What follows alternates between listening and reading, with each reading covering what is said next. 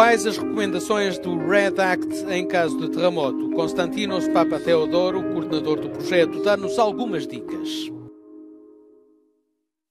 An earthquake can trigger the reaction of a lot of people at the same time. For a big city, for instance, can trigger the reaction of 1 million people who, if try to voice call, the network will collapse. Nobody will be able to communicate with anyone. So some tips are related, are focused at this point.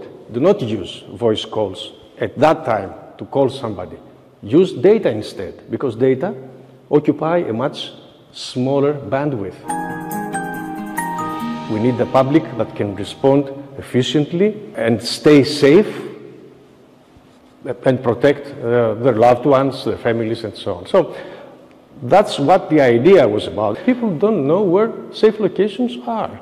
So we have also provided maps and more than that, navigation-able maps. So one can click on a specific location and get navigation instructions. So if you care about somebody, share your live location, live geographic location, so that he can monitor you, track you on his cell phone as you move.